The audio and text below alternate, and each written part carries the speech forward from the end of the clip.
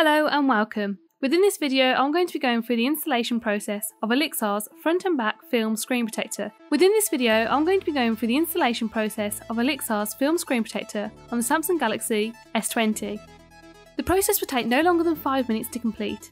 Once I've applied the film to the phone's display, I will be reviewing the overall look and the performance of the device with the protector attached.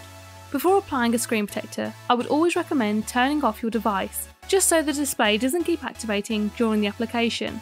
I would also recommend removing your fingerprint and then reapplying it after the film is placed. When purchasing the film protector, you will receive all the tools which you need to assist you when fitting the film. These tools consist of an application card, wet wipes, microfiber cloth, guide stickers and a dust remover sticker.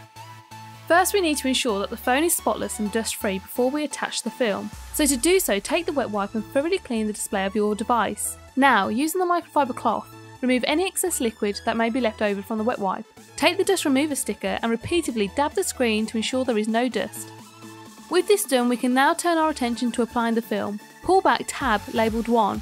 This will expose only a small fraction of the adhesive. Carefully match up the area to the top of your handset. Use the camera to help you align the film to the screen. Use the application card and smoothly run it along your phone, whilst holding the screen protector vertical, allowing the film to seamlessly detach from the plastic and attach to your phone's display. When it is completely attached, use the application card to firmly go over the film to make sure it is fitted securely. It is time to take label 2 off. Do this slowly and gently.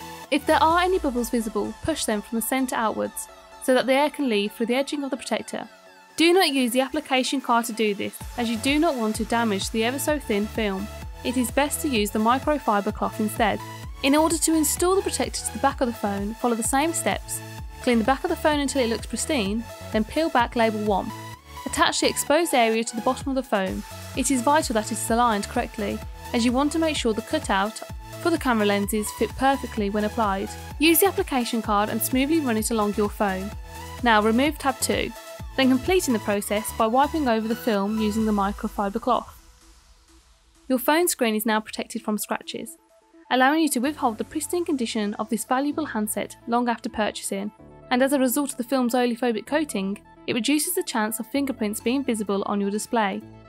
I have found no difference in the response rate of the phone after the application, making it just as easy as before to scroll through the phone, allowing me to effortlessly look through the web.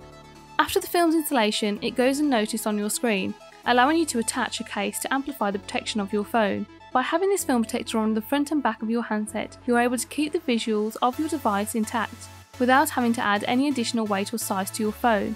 Though if you are prone to dropping your device, I would definitely suggest using a case, as the film protector is unlikely to combat heavy impact collisions. The film is crystal clear, which means you can see the full potential of the magnificent quality of your phone screen when watching movies via your device.